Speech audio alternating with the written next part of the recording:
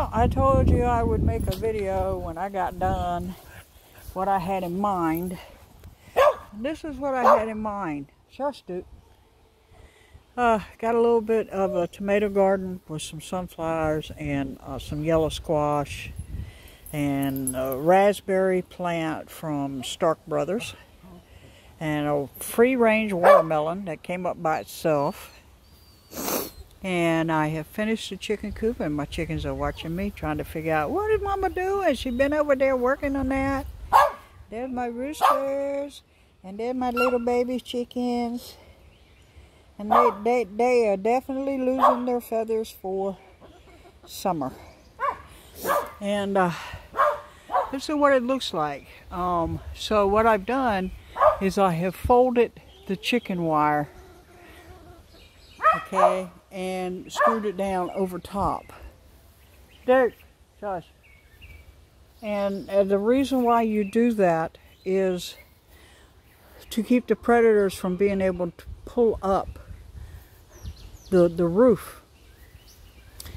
I don't know if you can tell, but I've already had one try to get in right there. So, I mean, it's a good thing I did what I did with the retaining block and digging down the fence down into the ground. But this is what I was planning on doing, okay, is putting some tomatoes here straight into the ground, see how they do. A couple sunflowers. You know, I don't think they're going to make it. They're kind of iffy on making it. This is one of the watermelons that came up in my corn over there. So it was totally free range from last year. Everything else seems to be doing okay. The problem I'm having is, if you notice my peach tree, I have no peaches on my peach tree. But what I do have is little pieces of peaches out in the middle of the yard. See? Right there. So that tells me the squirrel had been out here and took them all. So, since we know that, bad on me this year, but next year we'll cover it with a cloth. My cabbage didn't come up at all. I got two that are trying, but they didn't come up at all. Right. And my green peppers, they're trying, but I don't know if they're going to come up at all.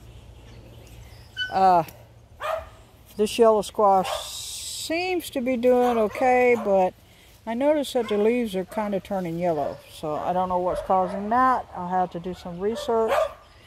My lemon tree did come back. And my marigolds come back. You can see them in there mixed in with the lamb's quarter. I mean, I've been in here chopping this down and pulling it out and feeding it to the chickens and eating some of it. And this is really good, by the way. This is really good in a salad, or you cook it up like spinach. I cook it up like spinach and add it to my eggs. It's really, really good. My garlic is blooming. I don't know if you've ever seen garlic bloom, but this is elephant garlic, and it is blooming. And we just let them do what they do in this bed. I mean, I come in and I weed it every now and then, but it pretty much does what it wants. As you can see, this lamb's quarter is all over inside my corn bed here. And I've got another watermelon right there. I think I'm going to leave it because it seems to be doing okay, even though it's in with the corn. I'm going to leave it. I planted a elderberry here, and it's coming up. This was also from Stark Brothers. I've had absolutely no problems with any of the trees I bought from Stark Brothers. I just make sure I research for my area and my zone whether or not is compatible with my zone. Now this is something else right here. This is poke. Now, as you can see, the berries are starting to come in on this poke tree. And you see, I'm very careful with this. Now, if you break this stem right here, it has like a milky sap. And if you're not careful, you can burn yourself on it. Now, in order to eat poke, it's kind of like some cactuses. You have to cook it twice. What I mean by that is you boil it, rinse it off, right? Drain all the liquid off, rinse it off, boil it a second time, rinse it off again, and then the third time you boil it, you can eat it. Okay? And it is very good for you. It has a lot of nutritional value in it, but it also has a lot of tannins in it. So that's why you have to boil it twice. And if you don't boil it twice, you could poison yourself. So make sure if you are eating poke that you do boil it twice. Boil it, rinse it in cold water, boil it a second time, rinse it again, then boil it a third time. Okay? The berries are highly toxic. If you have young children, you obviously do not want poke around because the berries will turn bright purple and look edible, and children have a tendency to put anything that looks like candy in their mouth, and then you are on your way to the emergency room. My lettuce is doing very well. As you can see, I've been in here kind of taking a little bit here and there. And my kale, gotta love Japanese beetles. My kale is being ate slam up, okay? And if anybody's got an idea how to fix that, please let me know. I have tried everything that I can know naturally, and I do not want to put pesticides on my food. So just let me know. And I'm really proud of that. That was all done with reclaimed wood. The fencing and the roofing, obviously I had to buy. The nails and the screws, obviously I had to buy. But the wood and all of that and the retaining blocks I got for free.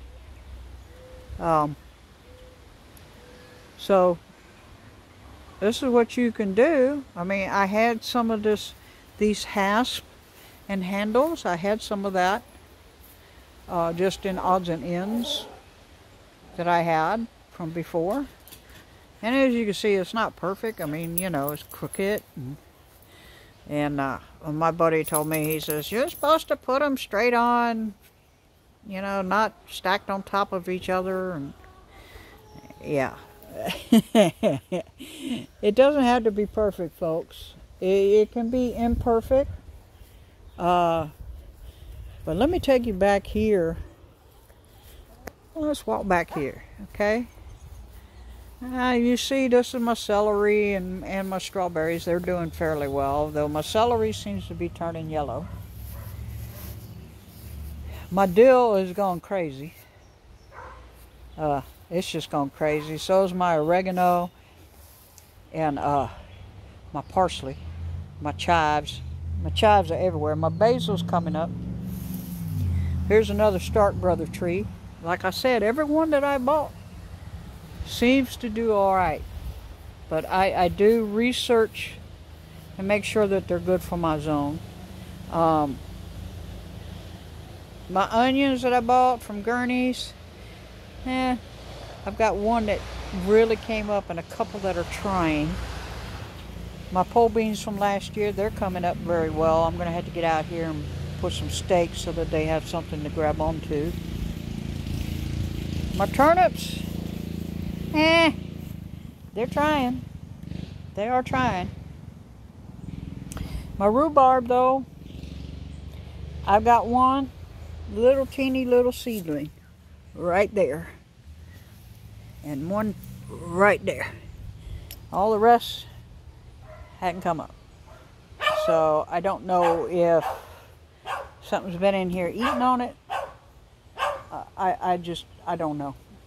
You know, that's one of those where you go, I don't know. There's my daddy's maple tree. I took a cutting off of a maple tree that my daddy loved and planted it. It was planted right there, but I moved it over here because it was getting too much sun, and so it was burning it. So maple trees like a lot of water, and I do get a lot of water in this corner, so I figured this would be perfect for it. This is an elderberry tree. This is a Japanese type of elderberry tree, and it hasn't started blooming yet. It's normally a late bloomer. It normally blooms in fall, so we'll see what it does this year. Here's another elderberry tree, also a different type, and it's actually thrown up another baby tree right beside it, and it's trying to bloom. So we'll see if we get anything off of that. Got a holly tree right here,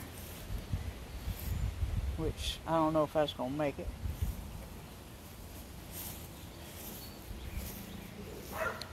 And what I tell you about the lamb's quarters, right? Lamb's quarters, they're all over the place. Look at this.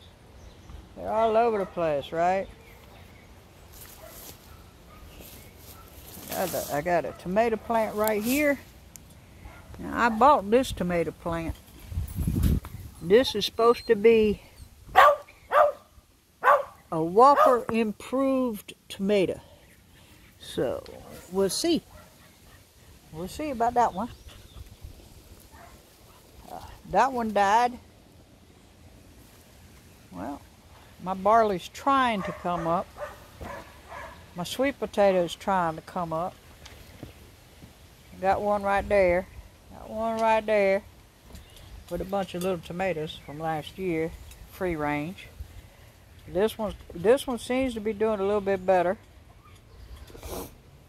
That's my dandelion. I keep that just to take a couple of the leaves and sometimes some of the blossoms. That's a free range tomato from last year. This is supposed to be Rutgers. I haven't seen but one come up, and I don't know if it's going to make it. These are the Yukon Gold. These are my potatoes. All along here are my potatoes. And if you're wondering, these barrels were the barrels that were at work that they were going to throw away that had the extreme blue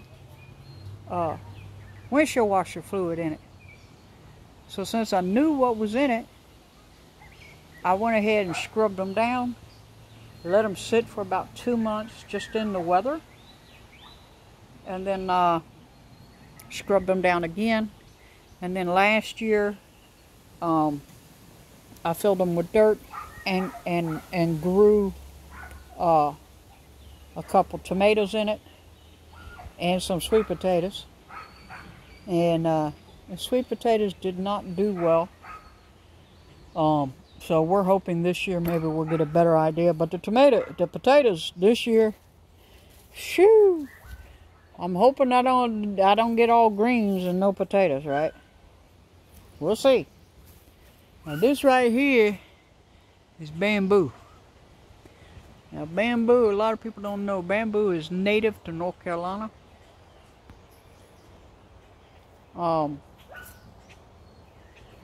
And it's edible. So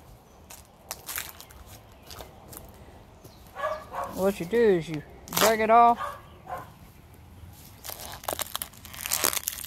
Let's see if I can do this.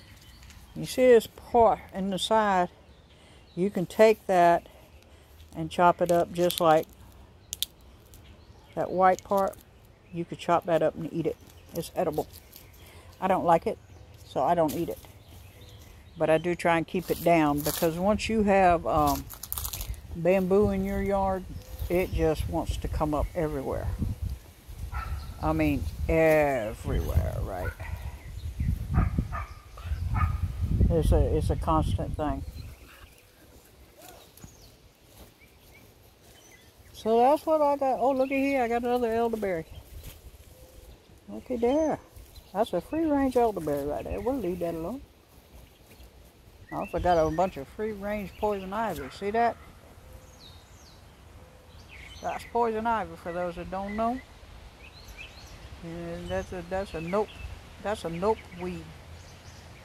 In order to get that up, you got to dig that up by the root. And that's what I got going on. My pool done turned green. I got to get some shot to it.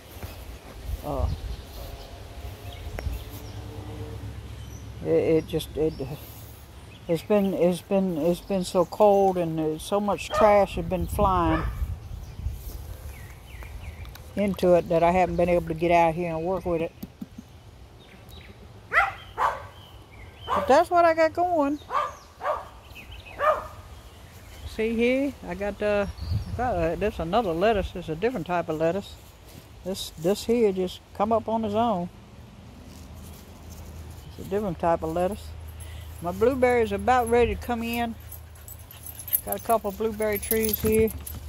I got some tomatoes coming in right there. I don't know if you can see them. They're down in there, right there. Whole bunch of them coming in. I got this stand right here. I like this stand. It just snaps together. I got that off of Amazon. So if you look up tomato cages, you'll find it. It's about 50 bucks. But it comes with all these little clips and a bunch of these little sticks here, and they're pretty tall. My blackberry doing all right. This is my other sunflower. This is my mammoth sunflower. You see how big the leaves will get. Alright. You wonder what I'm doing? I'm checking for aphids, because they like to come in and eat these all down. And I got a yellow squash that's going to come right up and grow right up there. I got another blueberry here. That I grew from a little blueberry seed. If I remember right, that come off of that one over there. Got one right. I got a blueberry tree right there. And over here we got the carrots going. This is not hard to do, folks. You can do this. There's my carrots. That's a big carrot coming in right there. I'm hoping these go to seed. And it looks like that's exactly what's getting ready to happen here. Because these little baby carrots didn't make it. So I'm hoping these go to seed. And seed that out. This is a different type of blueberry. For those that don't know, you got to have two different types of blueberry in order to have blueberry. Look at here. I got a free range of something. And that is basil. That's basil. That right there is either a cucumber or squash. I don't know which.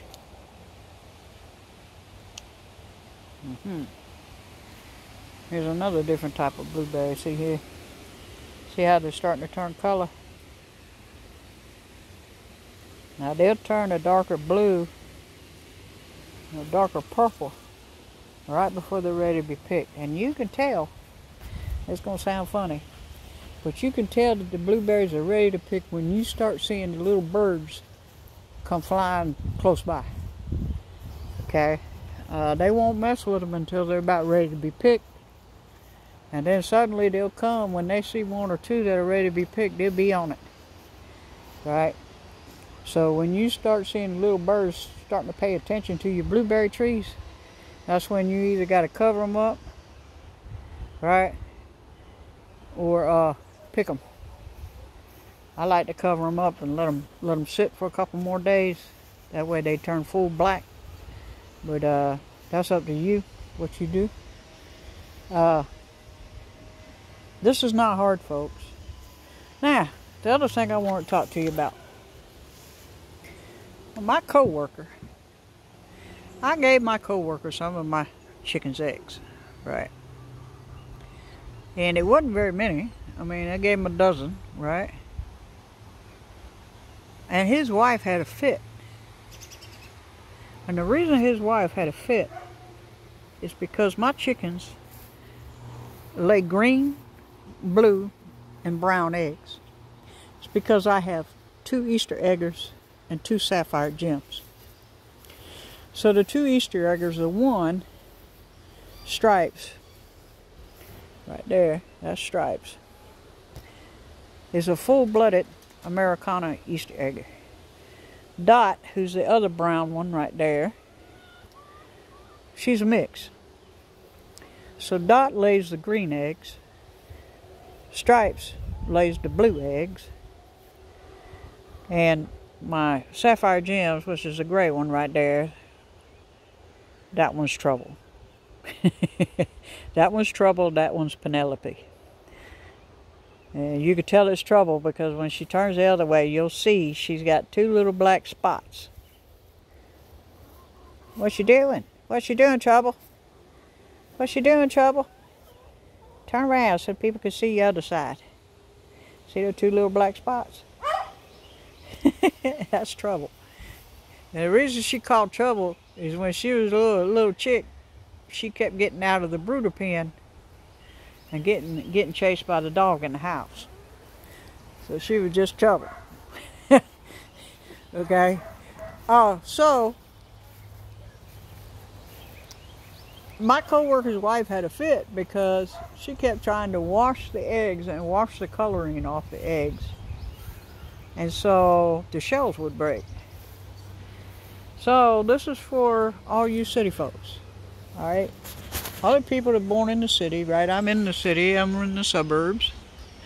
Right? I got neighbors all around me. I got a little 3/4 of an acre here. So I'm in the city. Alright? I did all this in the city. You can do it too. If you got the property, you can do it. Just takes a little bit of hard work. But if you have chickens, your chickens naturally will lay brown eggs, not white eggs.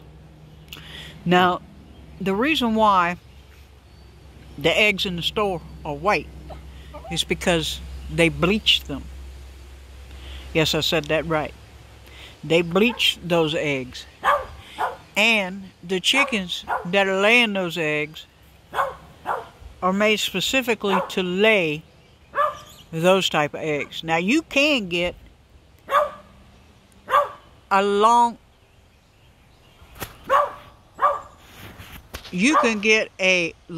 I believe it's called a longhorn chicken. Sorry, I was getting a phone call. I believe it's called a longhorn chicken. But those chickens do lay pale white eggs. But most of those chickens mature in 6 weeks. And they only live about 1.5 years. So they're not natural chickens. They have been bred specifically to live 6 months to 1 year, lay all their eggs by the time they're 1 year old. Shush! And then they go on your dinner plate. That's what they're bred for. So they have that life cycle. Whereas my chickens, typically normal farm chickens will lay brown eggs, unless you have, like I do, Easter eggers, and then they'll lay colored eggs, and it can range anywhere from light blue all the way up to dark green, just depending on the pigment in the chicken. That's up to the chicken. Once a chicken starts laying a specific color egg, that's a color egg she's going to lay all her life.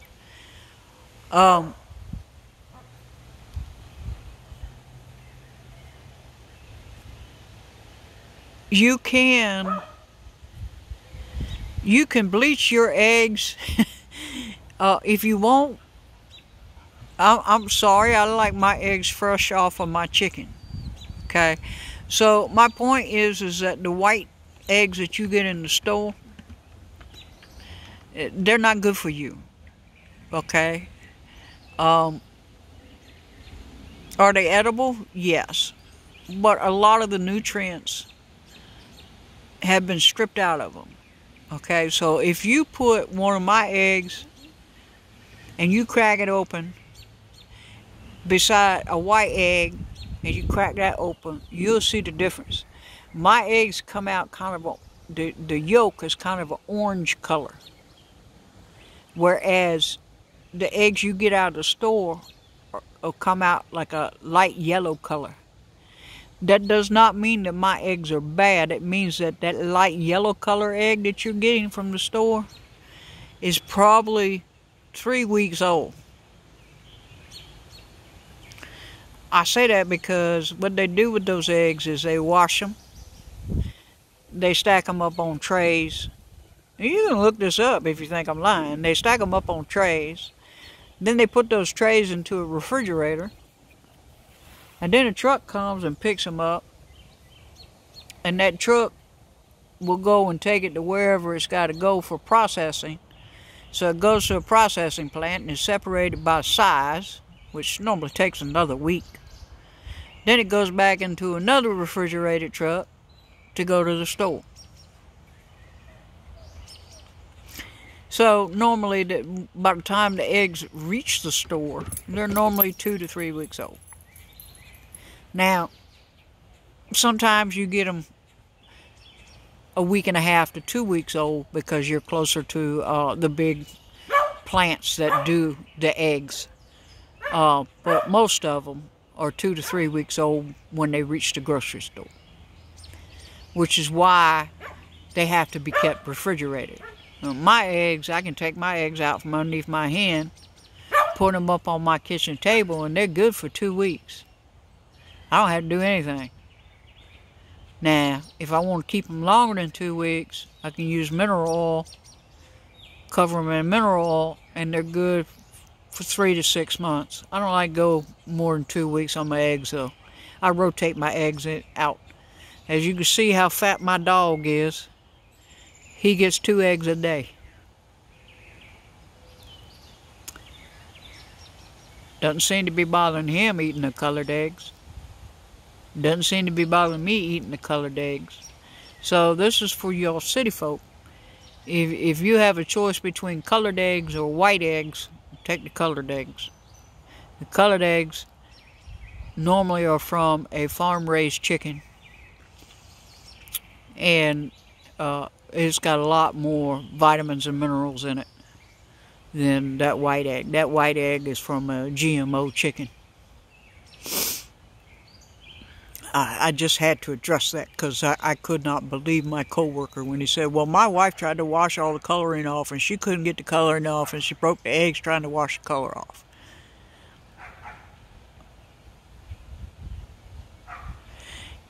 I